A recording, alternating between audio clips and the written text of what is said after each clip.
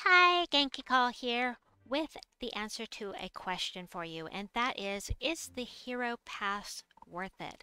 If you don't know what I'm talking about, if you click on this button right here, or you can click on your hero, and then this button here, and then click on Hero Level. This in here is the Hero Pass. All of this locked content here on the right-hand side. So if you're over level 100, you will have already unlocked all of this stuff. And you can click the collect next button and you'll get all of the free stuff that is listed here. I obviously have already collected all that, and now I am going to purchase the Hero Pass and show you exactly what you will get with your $5. So I will click here. You cannot see my pop-up, which is okay. I'm going to go ahead and do this. I may have to do something on my phone. No, it looks like it worked. All right. Hero Pass owned. So if you've already collected everything free, the $5 purchase will get you the following items. Dum dum dum. 750 writs. Come on.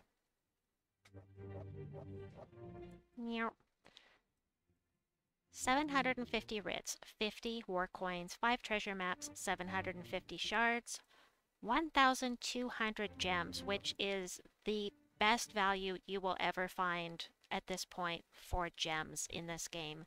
2 gem keys, 18 adventurers keys. Ooh, I like that, because I don't have all of the new trips yet. 1,700 souls, 20,000 gold, 350 glory, 20 white pet food, 100 chaos shards, 3 useless ingots, 5 more useless ingots, 2 imperial deeds, Talio and Sir Quentin Hadley. Sir Quentin Hadley is actually very useful because he will give all knight allies a 50% mana start, and he is a double converter, purple gems to yellow and green gems to skulls. Actually, Tulio is very useful as well if you're running a team that uses all of them use yellow or all of them use green, because if you just choose one of those colors, you'll enchant your entire team and give them 6 mana, which is very nice. So she is super useful, especially like for Guild Wars. Or those monochrome teams.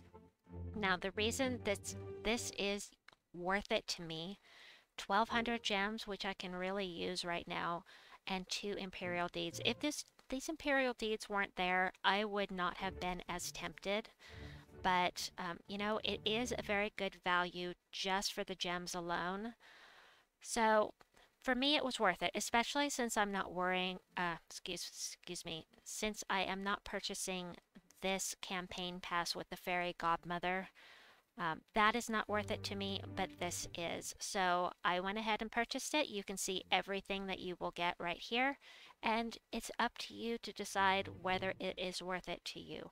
I am happy with my purchase. However, this is a personal thing, and you do not have to purchase anything in the game to be successful. However, it could enhance your gameplay. So that's where I stand, and also I wanted to be able to show you exactly what you would get. So that is what I've got for you on the hero level stuff. Those new keys can be used right here on this screen. Unfortunately, you can only use one at a time, but this is the only troop I'm missing. Maybe I'll get it on my first key. Huh. And I did! I can't believe it! Ah! That was the only one I was missing. That is fantastic luck. Wow. I'm so happy about that. Anyway, that is what I've got for you for now. Please like and subscribe, and we'll see you soon. Bye-bye.